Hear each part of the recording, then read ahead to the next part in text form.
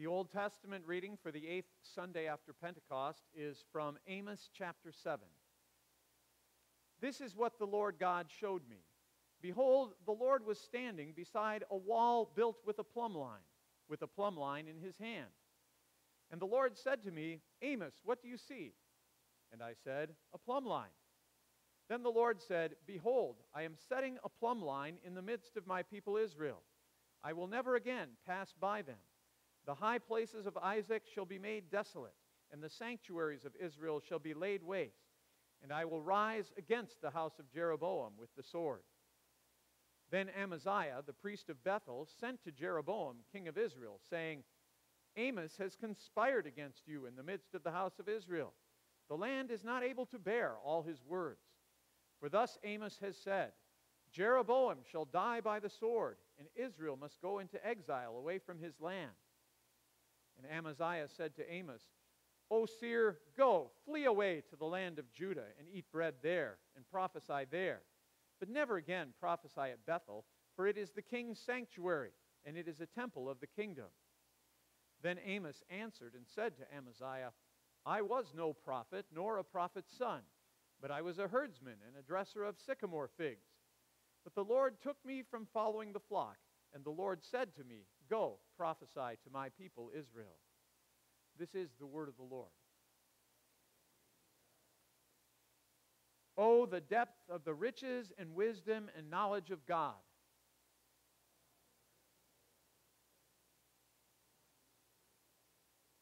For from him and through him and to him are all things. The epistle is from Ephesians chapter 1.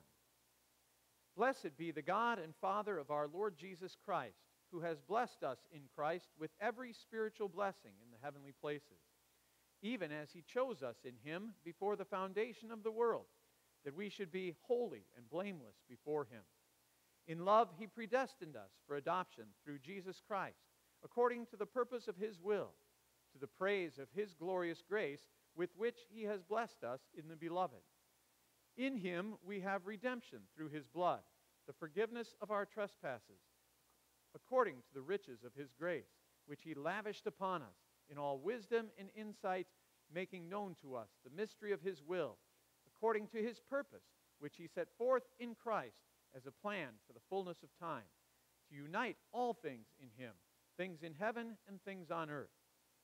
In him we have obtained an inheritance, having been predestined according to the purpose of him who works all things according to the counsel of his will, so that we who were the first to hope in Christ might be to the praise of his glory. In him you also, when you heard the word of truth, the gospel of your salvation, and believed in him, were sealed with the promised Holy Spirit, who is the guarantee of our inheritance until we acquire possession of it, to the praise of his glory. This is the word of the Lord.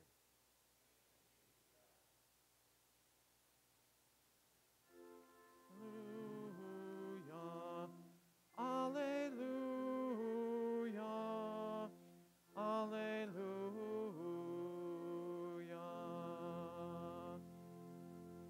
The Holy Gospel according to St. Mark, the 6th chapter.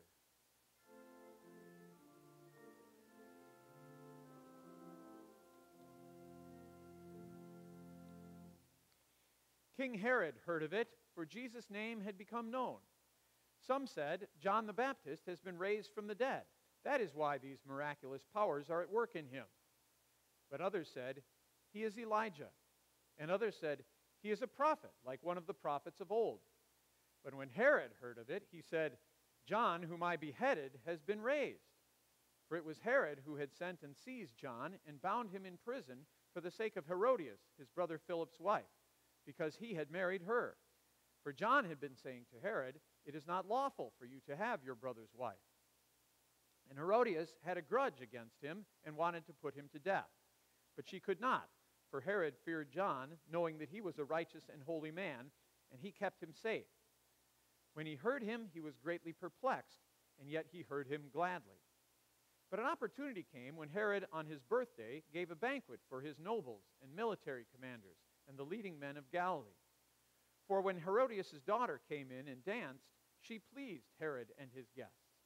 And the king said to the girl, "Ask me for whatever you wish, and I will give it to you." And he vowed to her, "Whatever you ask me, I will give you, up to half of my kingdom." And she went out and said to her mother, "For what should I ask?" And she said, "The head of John the Baptist." And she came in immediately with haste to the king and asked, saying, "I want you to give me at once the head of John the Baptist on a platter."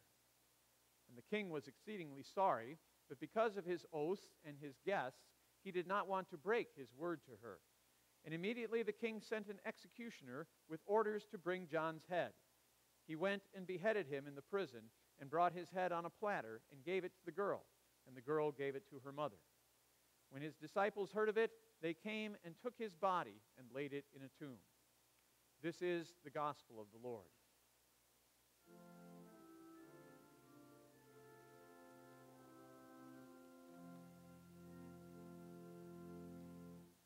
We confess our Christian faith together in the words of the Nicene Creed. I believe in one God, the Father Almighty, maker of heaven and earth, and of all things visible and invisible, and in one Lord Jesus Christ, the only begotten Son of God, begotten of his Father before all worlds, God of God, light of light, very God of very God, begotten, not made, being of one substance with the Father, by whom all things were made, who for us men and for our salvation came down from heaven, and was incarnate by the Holy Spirit of the Virgin Mary, and was made man, and was crucified also for us under Pontius Pilate. He suffered and was buried. And the third day he rose again, according to the Scriptures, and ascended into heaven, and sits at the right hand of the Father. And he will come again with glory to judge both the living and the dead, whose kingdom will have no end. And I believe in the Holy Spirit, the Lord and giver of life, who proceeds from the Father and the Son, who with the Father and the Son together is worshipped and glorified, who spoke by the prophets. And I believe in one holy Christian and apostolic church.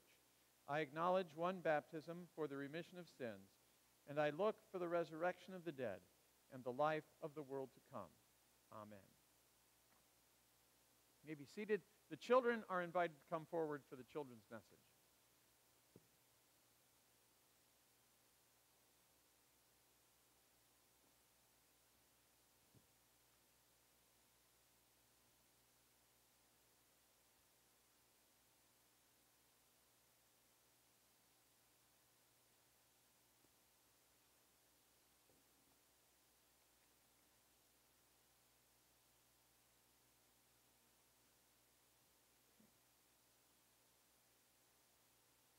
I think we're all down here. Good morning. How's everybody doing this morning? Good. Can everybody see this? Can you tell what I brought today? What does this look like? A digital picture frame. Ooh, very good. Somebody thought it looked like a TV last night. Oh, it's a little bit small for a TV, but it does kind of look like a TV. And the principle is the same, right? When this is working, you see pictures on the frame, like it's almost like they're coming, like it's TV. If the pictures go across the frame and they replace one another. How come it's not working now? Yeah. Yes? It's not plugged in. Yes. Okay. One of the things you learn is that if something is electric, right, we need to plug it into a power source before it will work. If there's no power to it, if it's not connected, then it doesn't work. Okay? So I'm going to try to plug this in. We have a power source over here. I'm going to try to plug this in, and let's see if it works.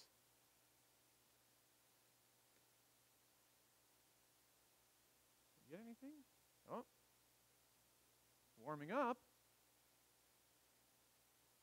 You should start to see pictures. Here they come. Can you tell what that is? This is a Vacation Bible School pictures from several years ago. There was a robot theme in the Vacation Bible School that year, and the kids are dressing up like robots. Okay, so they had boxes for shoes and things like that. Okay, so there's a whole bunch of pictures on here. These are really old pictures. I haven't updated them for a while. But There'll be there if we went all the way through it, we would see some confirmation pictures too. I'm going to unplug it now. So what happens when I unplug it? The pictures go off, right? Okay, because it's not connected to a power source anymore. Okay. Our lesson from Ephesians today, the second lesson we had in church, talks about the importance of being connected. Okay. Now the word connected didn't appear in there, but there was this little word in that was in the lesson several times, and it was always saying something about in Christ or in Him. Okay? So what that's telling us is that when we are coming to church and when we're receiving God's gifts and especially His gift of forgiveness of sins and eternal life in heaven, we have to be connected to Jesus in order to receive those gifts. Okay? Because without Jesus, we don't have eternal life in heaven. We don't have forgiveness of sins. Okay? How do we get connected to Jesus? Yeah. When we're baptized, that's when the connection gets started, right? We get connected to Jesus in our baptism. Okay? The connection that we have is faith. And the Holy Spirit, when we are baptized, gives us faith in Jesus. We believe in Him as our Savior. So when we believe in Him and we are connected to Jesus and we hear His Word and we believe His Word, we get all the blessings that God has to give us. Okay? But like the pictures don't come up when it's not plugged in, okay? When we are not connected, if people are not connected to Jesus, they don't get those blessings. Okay? Vacation Bible School is coming up. Cub Weeks is coming up this week. Those are good ways to connect people to Jesus. Okay? Vacation Bible School, we have a lot of children in our community that come that might not go to church anywhere. Okay? But they come here to Vacation Bible School so we can connect them to Jesus. We can tell them about Jesus. And hopefully the Holy Spirit is working faith in some of those children so that they believe in Him. Maybe later they'll get baptized if they're not baptized already. And they can know Jesus too. So we hope you will all come to our Vacation Bible School this year, but even more, we hope that you will bring friends or invite the children that you know to come to our Vacation Bible School so that they can come and be connected to Jesus too. Okay? We're not going to have a robot theme this year. It's a water theme this year. It's Splash Canyon. So that'll be interesting. Maybe we'll talk about baptism, huh? If it's Splash Canyon, you suppose? Okay. I've got a treat to send you back with today. So if you want to go back to your seats, and we can sing the next hymn. You can pick one from there. We got Starburst, blue and red and purple.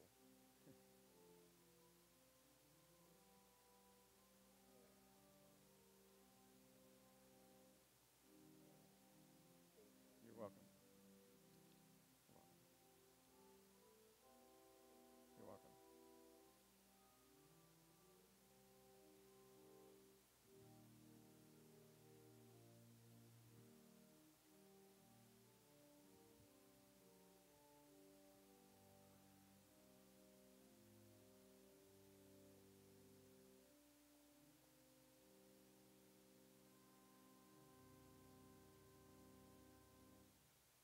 Jesus, priceless treasure, fount of purest pleasure, truest friend to me. Ah, how long in anguish shall my spirit languish, yearning, Lord, for Thee. Thou art mine, O Lamb divine, I will suffer not to hide Thee, naught I ask beside Thee. In Thine arms I rest me, foes who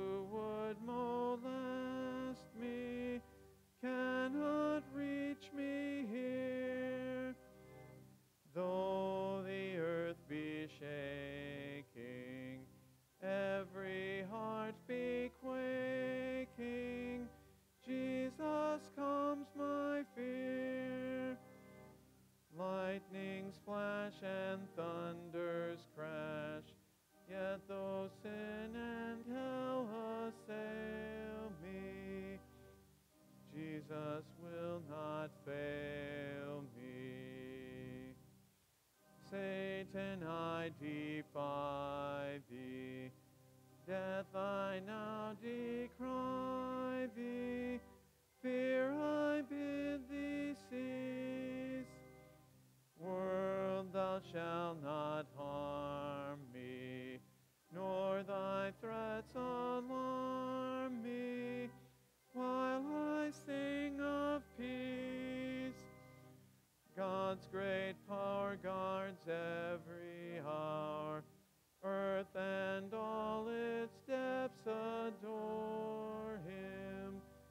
Silent bow before him. Hence all earthly treasure. Jesus is my pleasure. Jesus is my choice. Hence all empty glory.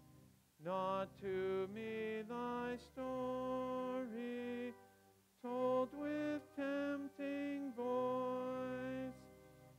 Pain or loss or shame or cross shall not from my Savior move me, since he deigns to love me. Evil world, I leave thee. Thou canst not deceive me. Thine appeal is vain. Sin that once did blind me, get thee far behind me. Come not forth again. Past thy hour, O pride and power, sinful life, thy bonds I sever. Leave thee now forever. Hence all fear and sadness, for the Lord of gladness, Jesus enters in.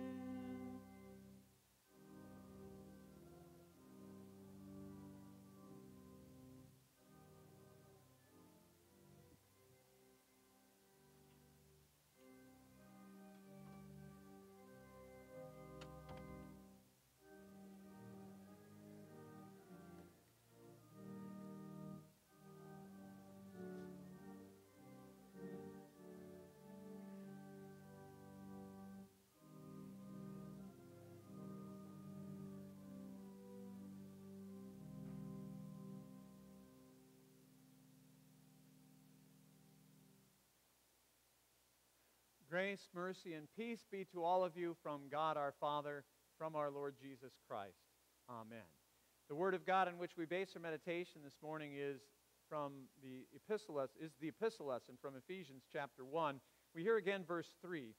Blessed be the God and Father of our Lord Jesus Christ, who has blessed us in Christ with every spiritual blessing in the heavenly places. This is the word of the Lord.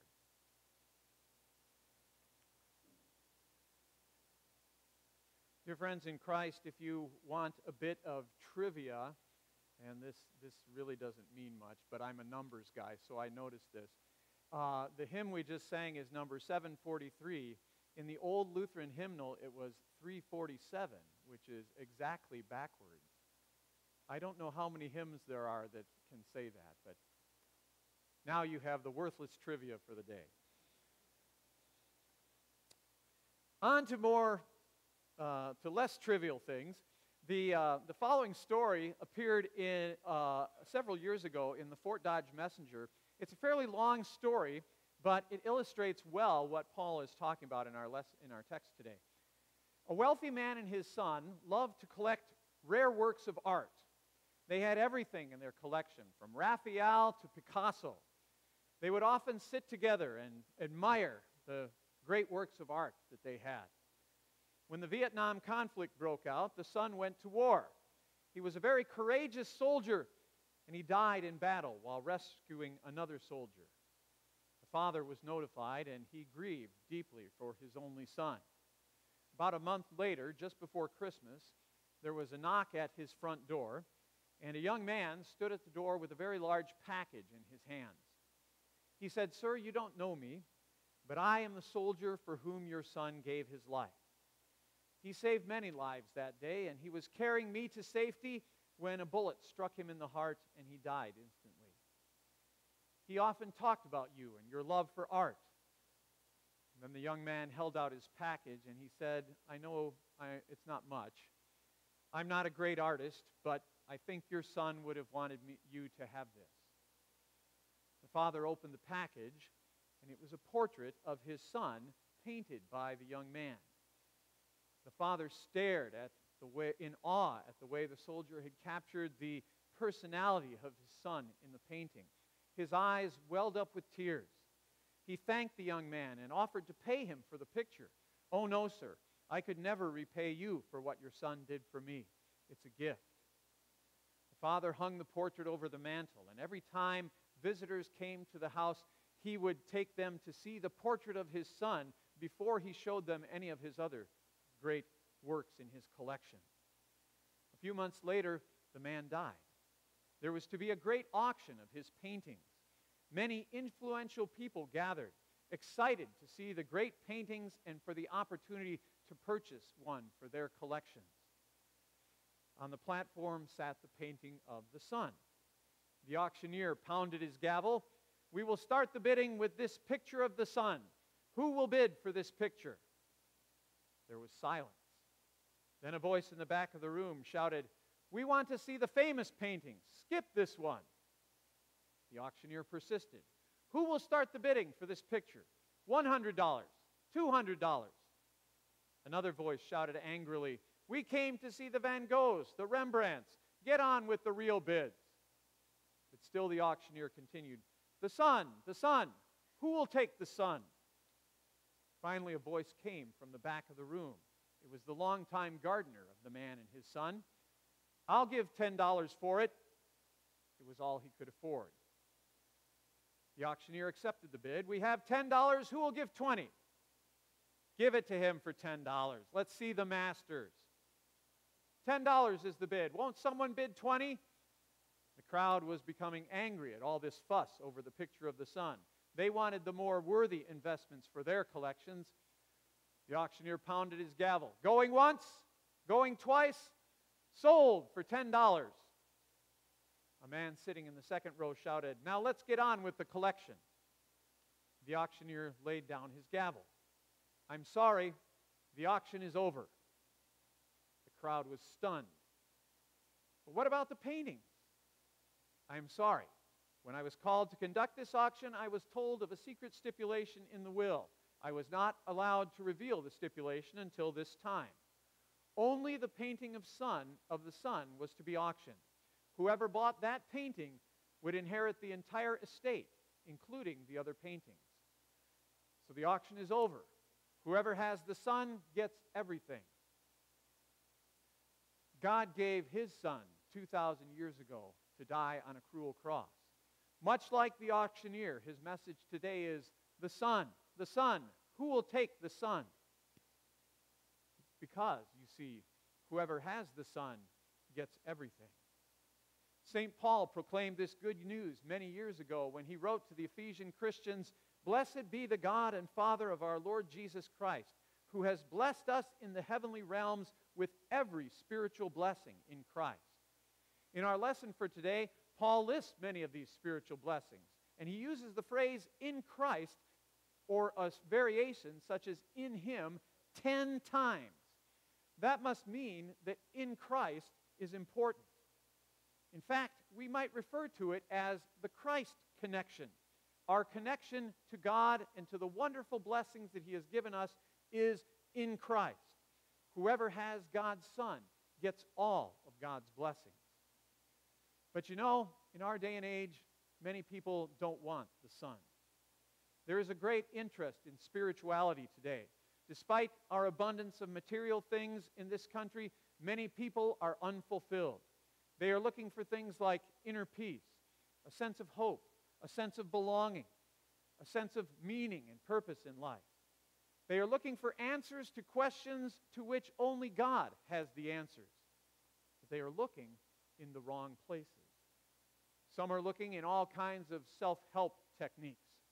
Some look to meditation and yoga, hoping to find God in their inner selves.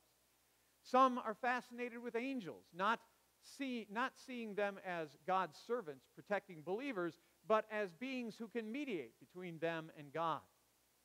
Some make God the God of some noble cause, like saving the environment or achieving world peace. But God cries out, the Son, who will take my son? In our quest to know God, we have made God into whatever we want him to be. The world thinks of God as some generic God who accepts worship from Christians and Muslims and Buddhists and Hindus and Jews and New Agers and everybody else, and will ultimately save everybody, no matter what they believe. The world thinks of Jesus as nothing more than a good man, a great teacher, or an example for us to follow, an example of love and compassion for our fellow man. But God cries out, the Son, who will take my son? Even we Christians sometimes have ourselves convinced that we don't need the Son. The world has all but eliminated the idea of sin. We decide what is right and wrong ourselves. We Christians say we believe in the Ten Commandments, in God's standards of right and wrong, but even we try to decide our own standards of right and wrong sometimes. We justify living together unmarried because society accepts it now. Judging from church attendance in the summer, some Christians seem to believe that the third commandment gives them the summer off. And, of course, the eighth commandment forbids others from talking about us behind our back, but it's okay for us to vent about them when they're not around. If those things aren't sin, then we don't need to repent. If those things aren't sin, then we don't need the Son. And indeed, many Lutherans believe even that if they live a decent life and do the best they can, God will accept them and let them into heaven. But God cries out, the Son, who will take the Son? Because, you see, whoever has the Son gets everything, but whoever doesn't have the Son is left empty-handed. We have no inalienable right to God's blessings on our own. We are, in fact, sinners who have rejected God and his blessings. We have forfeited our relationship with him.